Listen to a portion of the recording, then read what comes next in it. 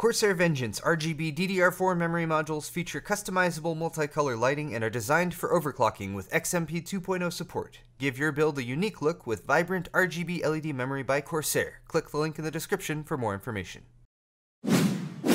Excellent! Hey guys, welcome back to Paul's Hardware. Today's video is going to be my ultimate home theater PC build, and I'm actually getting into the process of building today. I've been planning this for several months at least, and actually formally started planning it about a month and a half ago, at least as far as announcing it on the channel. And it's been a bit of a challenge actually to get up and running because there's several things that I want this home theater PC to be able to do. It needs to be able to capture directly from a digital cable service subscription, which I have via Frontier Fios here. It needs to be able to play video games at high resolution. I have a 4K TV here behind me. And it also needs to ideally be able to play the newest games, which means it needs to be able to play DirectX 12, which means it kind of needs Windows 10, at least on the gaming part of the system. Let me explain a little bit further though.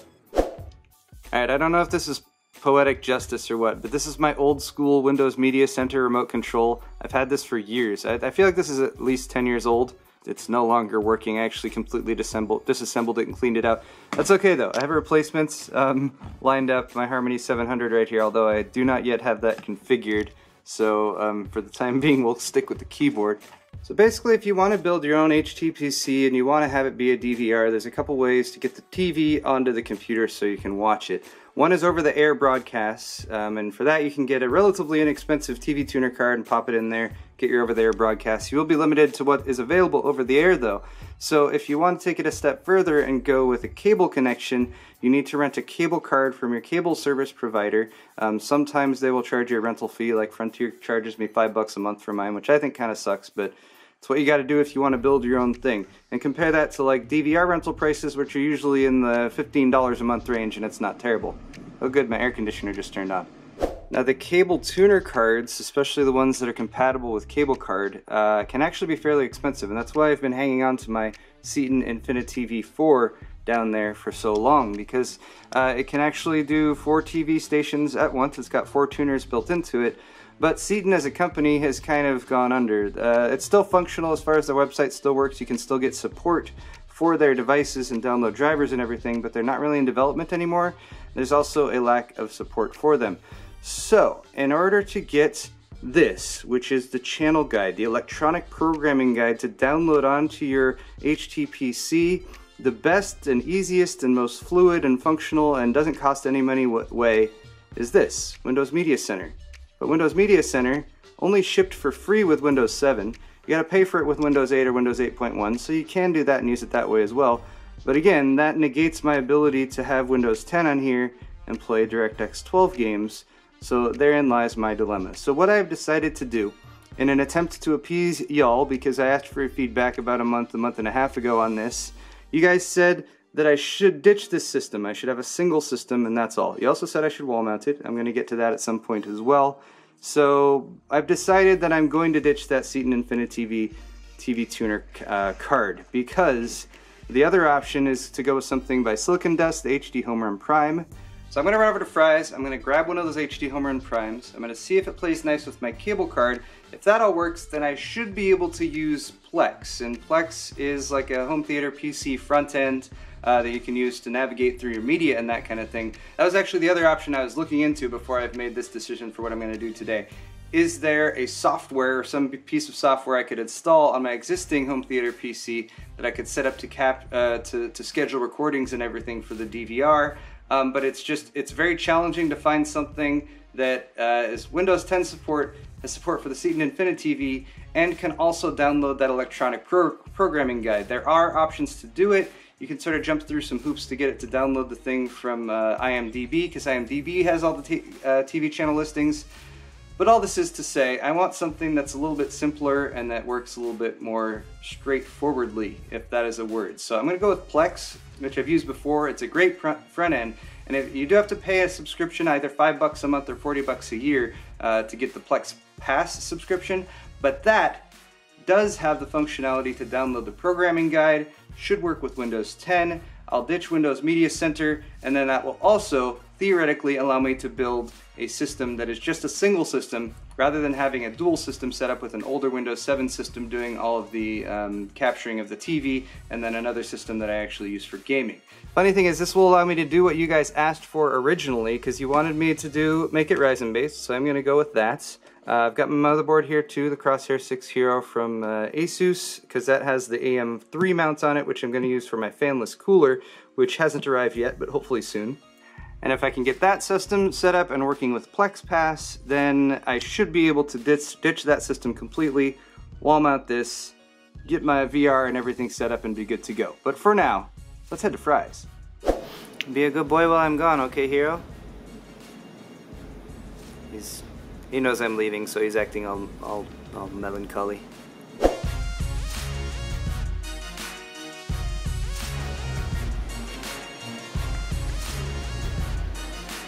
Didn't know they sold that sort of thing here. How desolate the Apple Center is at Fry's. It ain't no Genius Bar, that's for sure. Anyway, the guy said aisle 42-43 for TV tuner cards. This is all Apple stuff though. I think it might be over here. All the rows of empty shelves where they used to be video cards, all bought out by mining. Oh look, they got a GTX 1060 in stock right here. Look, there's even a pile of them.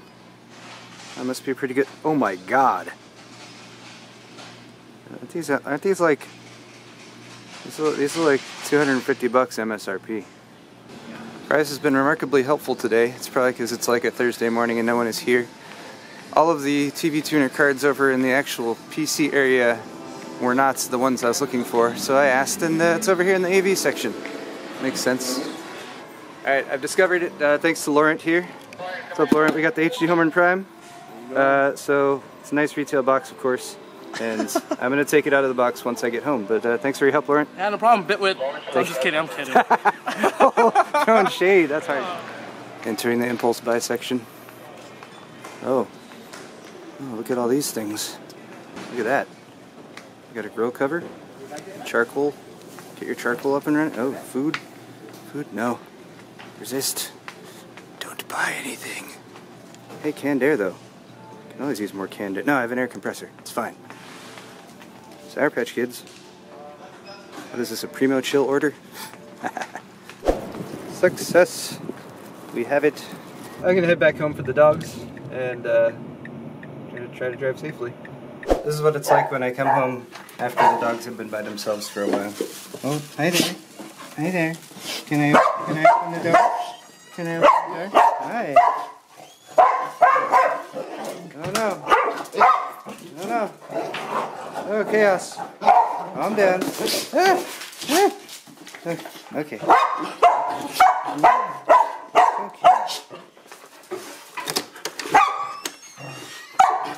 Let's go outside. You're such a happy boy. Nori, stop barking. Stop it. Stop it. Oh goodness. See, here I can move sometimes. Woo! They're fast. Alright, so the dogs have calmed down and I am now successful in my run over to Fry's to grab this, so cool. The only real reason I'm sticking with the Corsair 6 Hero motherboard right now is because of the mounting thing that can accept the AM3 mounts, because I'm going to try to do a passively cooled 1600X over here. That's not necessary for this, so just bear in mind, I know there's a lot of impracticality going on here, and I don't care. So I guess that's what I'm pointing at. This is a crazy overkill motherboard for this project. In fact, I could easily use the X370-F that I just got, but I actually have two of these, so that's what I'm gonna do. Anyway, beyond that, I have, of course, the Ryzen 1600X CPU right here. Again, this one doesn't make the most sense because if you were doing this, practically speaking, you should just get a 1600, especially since I'm probably going to be passively cooling this, well, hopefully passively cooling this and making it, I might need to underclock it or something like that, so it'd be much more practical to go with the 1600, but I'm going to get a lot more use out of my 1600 because I've got both of them. In the 1600 I'm more likely to drop into builds for people because it's a more practical price to performance processor, so that's why I'm using that. For now, I'm just sticking with a Wraith cooler for it, but I do have that passive cooler coming in very soon. For memory, I've got Corsair Vengeance LPX. This is a 3000 speed kit. should work just fine, and it's low profile, so shouldn't conflict with that cooler once it arrives. For an SSD, I just have an Intel. This is actually the same SSD that has been doing a great job in my former capture and streaming system. I believe it's an Intel 335, although I could totally be wrong about that. But Intel, they do really good quality control and everything for the SSDs, so I just want something I know is going to last a long time, and I'm pretty sure this has a lot of life left in it. Only 240 gig, but it's just for the operating system, and I can add on something later on to do mass storage for games and DVR recordings. I got a 1080 Ti. I don't know which 1080 Ti I'm actually going to use in this system yet, but for now I'm just using this so that the drivers install appropriately. So there it is. Oh, I got to grab a power supply too, but I'll grab one of those from the garage. There's my old keyboard, which, look, it's missing the key right there. I'm going to replace this at some point too, but I'll have to search and find one.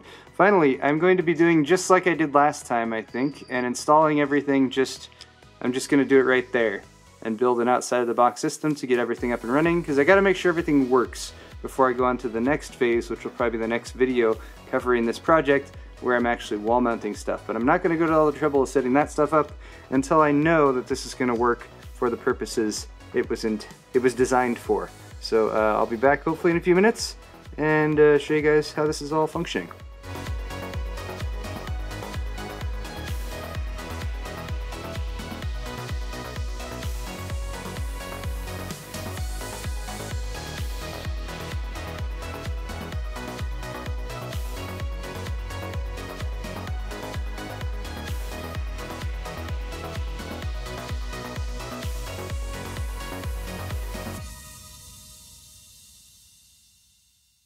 So after getting the base hardware set up as far as CPU, motherboard, memory, graphics card, power supply, I of course went through the software installation, so installing Windows 10, getting drivers updated, getting the graphics card driver installed, and then I was able to actually move on with the more specific stuff to getting the HTPC set up.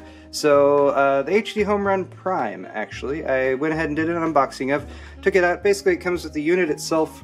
You get an Ethernet cable, you get an AC power adapter, and you get a little bit of documentation.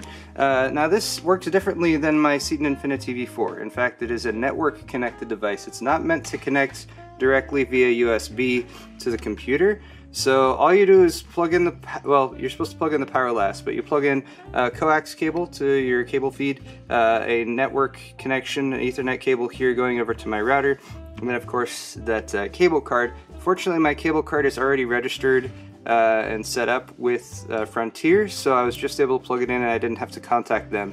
And then this is a device on the network. The nice thing about having it on the network is that any device connected to the network, and there's various applications and whatnot that you can use to connect to it, but like, so any TV, or sorry, any computer that you had connected to the network, you could have reach out and access the 3 tuners that are in that, and then use it to tune into cable TV or whatever else you're watching.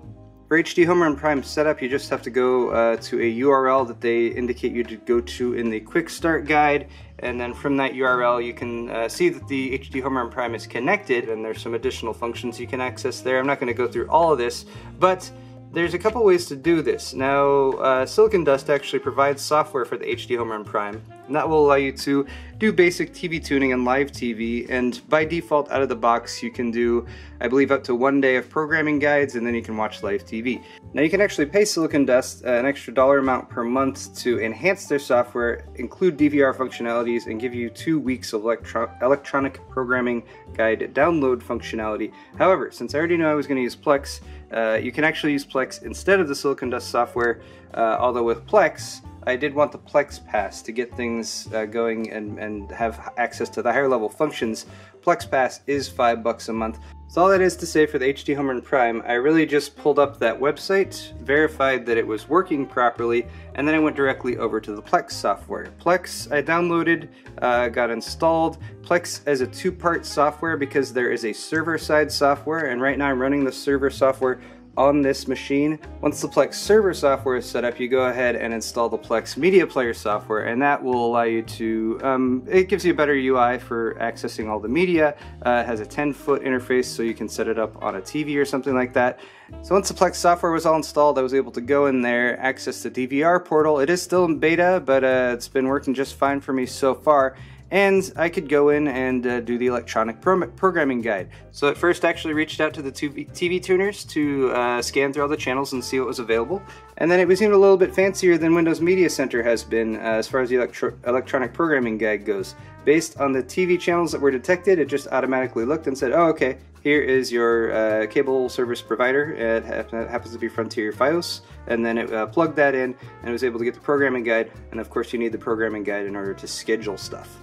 And guys, that is gonna have to wrap it up for this video. I know I'm not finished, and this is definitely gonna be a multi-part video. I obviously have everything just sitting out here. I need to do the wall mount thing. I'm working on some ideas for that. I actually have some really cool ideas for that, but I'm not gonna tell you guys about those yet. So that's coming soon. I should probably activate Windows. That would be a good idea. I have some more setup to do with Plex and the remote control and everything to make sure it can access it from the couch. I ordered a replacement wireless keyboard with a trackball to replace my existing one that's really on its way out. All that stuff's very exciting. And oh yeah, well, I also got this. This like literally just arrived in the mail, so gonna see if I can passively cool my Ryzen CPU. I'm probably gonna do a separate video on that just to see if that's even possible for anyone who wants to do it, whether it's for a gaming PC, HTPC, or otherwise. But guys, thank you so much for watching this video. Hit the thumbs up button, of course, if you enjoyed it. Subscribe, because I've got lots more on these projects coming up very soon. We'll see you guys in the next one.